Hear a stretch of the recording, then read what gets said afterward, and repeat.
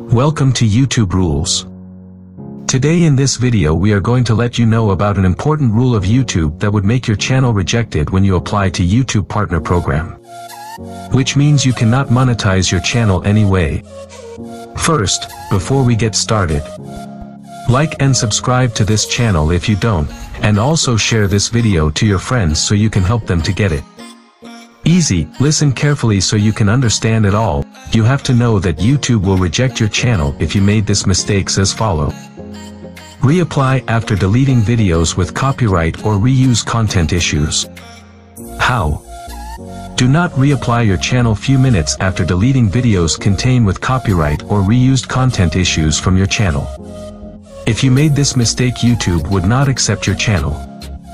The more you made this mistake to your channel, the more it be rejected or not accepted to YouTube monetization. I know you may leave a question in your mind. And your question will be, why? Reason: YouTube are updating everything after 24 hours. But you deleted videos with copyright or reused content issues and reapply your channel few minutes after. This means all data on the videos you deleted has not been updated to YouTube, and YouTube would regard it as not deleted and finally reject your channel after reapplying it. What is the solution? The only solution is, you must take up to 24 hours before reapplying your channel after deleting any of the videos in your channel.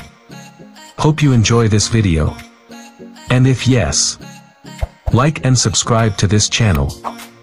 Then hit the bell icon to get notified anytime we upload new videos to this channel.